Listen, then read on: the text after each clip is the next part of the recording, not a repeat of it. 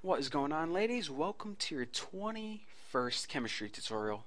At least I think this is the 21st, not positive on that, not proton on that. But anyways, I think it is the 21st chemistry tutorial. Anyways, in this tutorial we're going to be talking about electron capture, my favorite type of capture.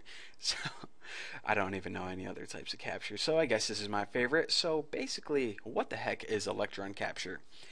The definition is whenever an electron from the innermost energy level, the one closest to the nucleus, gets sucked in or captured by the nucleus.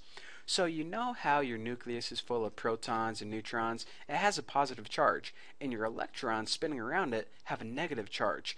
So there's always that attraction, and I guess this is a symbol for attraction, between those two. So basically your nucleus is always trying to suck in those electrons, and once it finally gets one, that's what we call electron capture.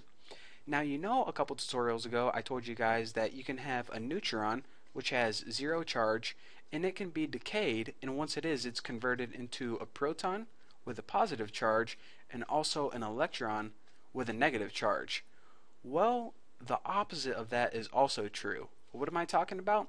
Whenever the nucleus captures an electron, it's going to go ahead and combine with one of the protons that are already inside the nucleus, and it's going to form one of these neutrons. Pretty weird, huh? So a neutron can either decay into a proton and electron, or in this case, an electron is going to combine with a proton to form a neutron. A lot of ons. They need to rename these things so they don't sound so dang similar. But anyways, let me go ahead and show you an example of what's going on. So say you have an element, let me think of an element that this occurred with, like nickel 59. Nickel 59 is written 5928, and the symbol for nickel is Ni. Now, this is the main element, and it's going to go ahead and combine with an electron that was already spinning around it, and will symbolize that 0, negative 1e. Now, whenever this combines, you get an entirely new element. You get 5927, and remember, 27 is the atomic number for cobalt, and you also get a byproduct of X-rays. There we go. So basically, what the heck is going on here? Well, like I said before, whenever you have an electron, it's going to combine with a proton to form a neutron. So since neutrons and protons weigh the exact same amount, the mass of either of those elements is not going to change.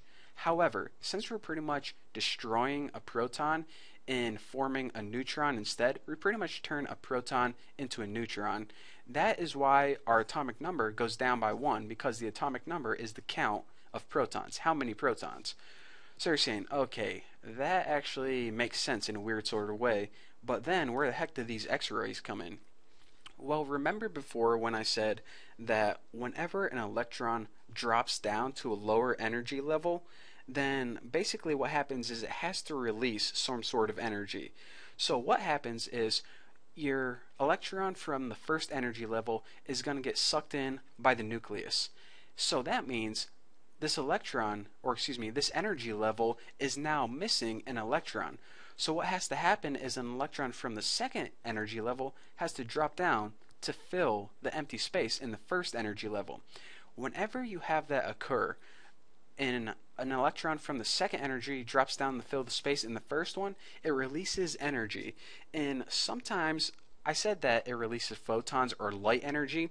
It actually is not visible light like you would think of it. It's actually lower on the electromagnetic spectrum. And I didn't even talk to you guys about the electromagnetic spectrum, but it pretty much releases X-rays, which is a kind of light, I guess. So that is why the release of energy, you also have a byproduct of X-rays in this type of nuclear decay. So to recap one last time, electron captures are basically whenever you have an electron from the innermost energy level captured by the nucleus. Now whenever this happens, it's going to combine with a proton to form a neutron. So that is why you have the same exact mass, because the mass isn't changing. The only thing that's changing is the amount of protons in it. It's -1, whatever it was before. And also, since all those electrons are getting sucked in, one of them has to drop down, and whenever those electrons drop down, they release energy in the form of X-rays. So hopefully with that recap, this is now burnt in your brain and you understand what electron capture is. So if you don't, watch the video again or look somewhere else because that's the best I can explain it. But anyways, thank you guys for watching. Don't forget to subscribe. Don't forget to add me on Google Plus and check out my website and donate like $1,000 to me. And yeah, I'll see you guys later.